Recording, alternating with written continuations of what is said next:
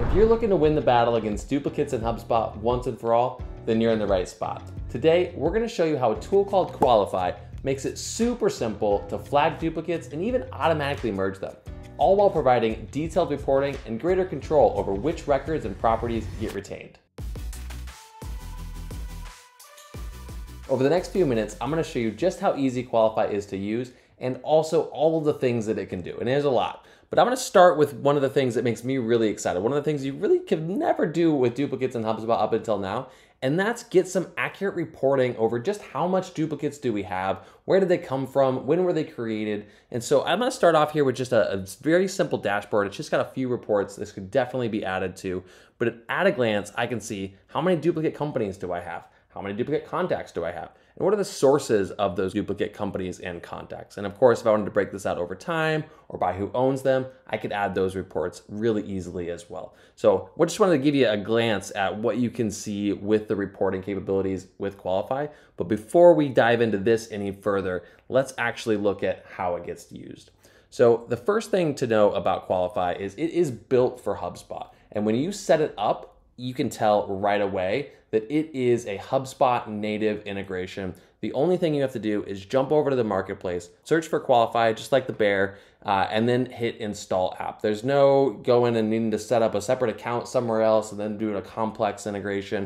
The only thing you have to do is hit install app. It's gonna walk you through a couple simple steps to select your account, grant it permissions, and then everything you're gonna do with Koalify is right here in HubSpot. And where you're gonna start is in Koalify's settings. So it's just under integrations, connected apps, go to Koalify, and you're gonna see a nice little list of settings here. And this is how you can configure how Koalify works. And this is already gonna give you much greater control over how duplicates are flagged and managed in HubSpot than you've ever had before.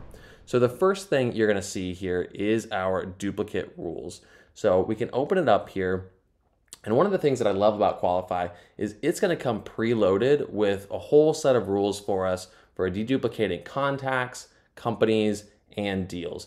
And what's great is this list may be all you need. You might be able to take this list, run with it, and you're already going to see a ton of value in Koalify. But of course, you may want to edit a filter or create a new rule. So let's show you how to do that quick. So let's say I want to expand on this first and last name and phone number. So one of the things I love about Koalify is when you log in or open up one of these rules, what it's going to look like is the same as setting filters anywhere else in the platform. So it should feel very, very natural to create these rules. Essentially, you're creating a filter, and when folks match this filter, it's going to flag them as duplicates.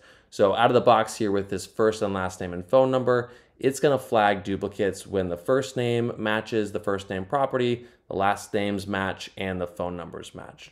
But one of the things that you can do with this greater control is you can say, maybe this rule is great, but if they're already a customer, they've already got lifecycle state of customer, I don't actually want to flag them as duplicates. Once they've hit customer, I've already reviewed them and I know I don't have any duplicate customers, for example. So we can come in here, add a new filter, and we can say that lifecycle stage, and we can say is none of customer. And so now we can actually add some segmentation to our rules. So anybody that's not customers that have these three properties matching, Koalify is going to flag them as duplicates, and it's going to ignore all of our customers. But of course, you can get very, very specific to the use cases that you want in here. So I'm going to go ahead and delete that so that we just have our standard rules. And again, we can see all these. And of course, we can create a new rule and add any filters that we want to across contacts, companies, and deals. But Koalify is going to go one step further here and give us some formatting rules that allow us to make those matches a little bit fuzzier so that it catches more duplicates for us. So let's jump in here and I'll show you what I mean. So in here, Koalify has a variety of settings that we can do kind of some fuzzy matching. So we can say, you know, we want to ignore accents. So if there is an accent on the E on the first name of one record and not on the first name of another record, but everything else matches in our rules, we do want to go ahead and flag that. And we can do that the same for subdomains in like email domains and URLs, domain extensions, common words, special characters, phone numbers, and we also have that for our companies and our deals. So we can toggle these on or off so we can control how strict we want those other rules we set to apply when we have some slight differences in those properties. So again, just much, much greater control than we've ever had before about what gets flagged as a duplicate in HubSpot.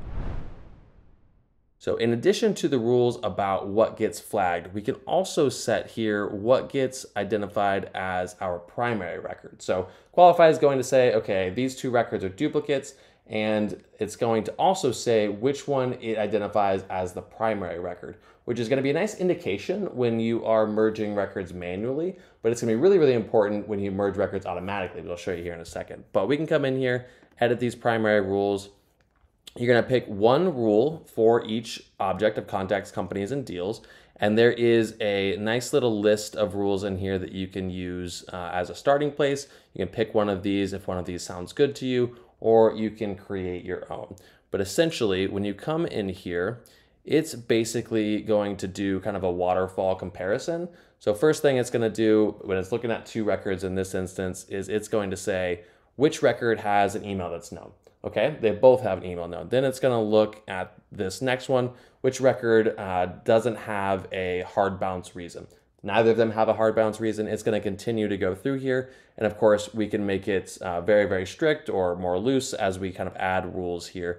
And if it gets to the end and they're still kind of tied with the rule, then basically it's going to look at which record was created first. So there is always a fallback if it gets all the way through the rules that you've set and they still match up here.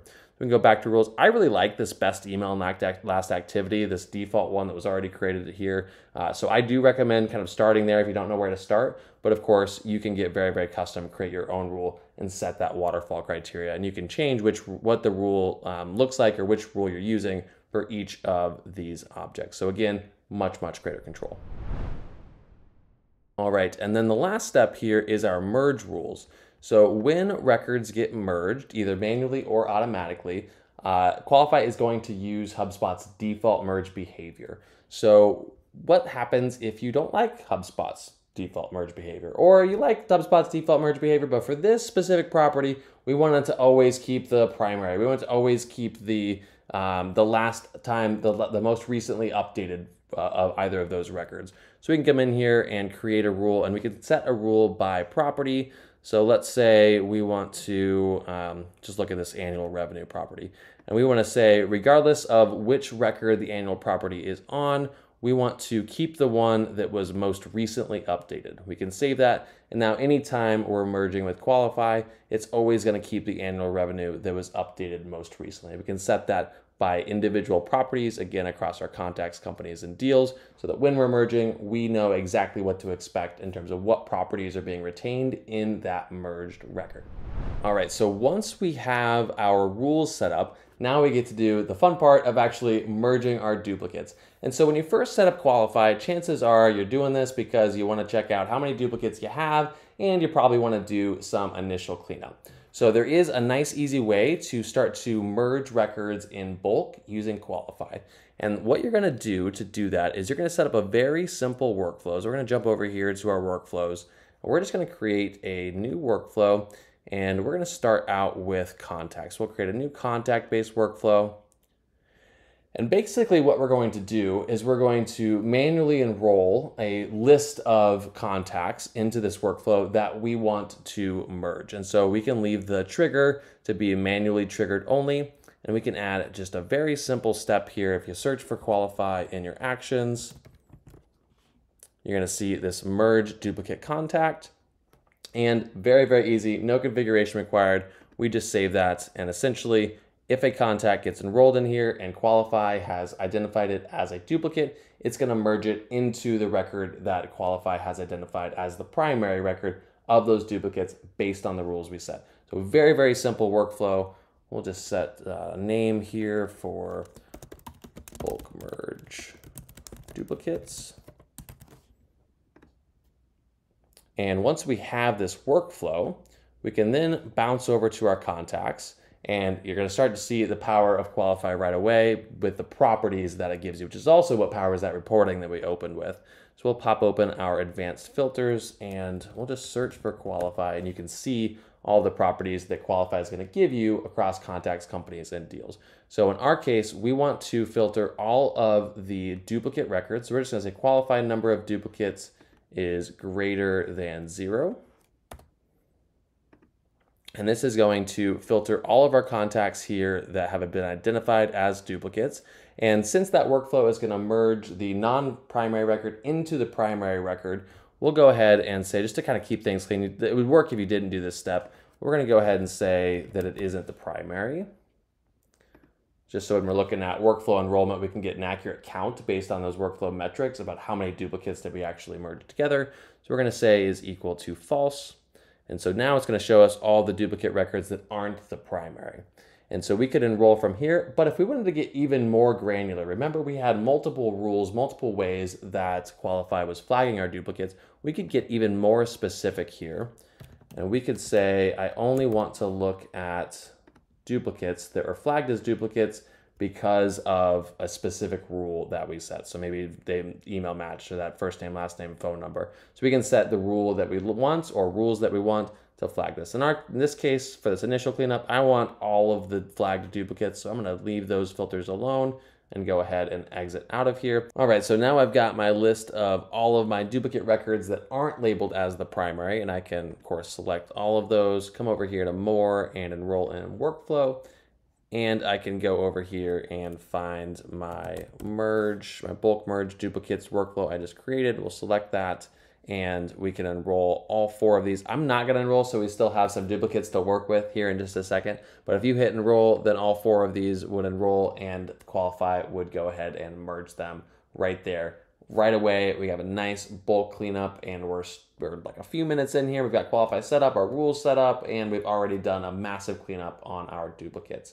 But what about on an ongoing basis? So one of the things that I really, really love about Koalify is the automatic merge. So we can come back over here to this workflow. You could, of course, create a separate workflow or you could edit this one, but we can add some triggers in here so that records get merged automatically when they are duplicates. So what would that look like? We'll go ahead and do that based on contact properties. Again, this is where the power of our Koalify properties come in.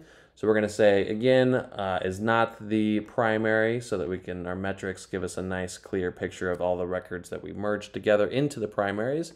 And then we can come in here and say which rules we want to kick off a automatic merge. And this is what I love about Koalify. There's some rules that you probably want to flag duplicates because duplicates are likely, but you may not want to merge them automatically. You may not be confident enough in that rule that every time contacts meet all that criteria, they're a duplicate, so we want to merge them automatically.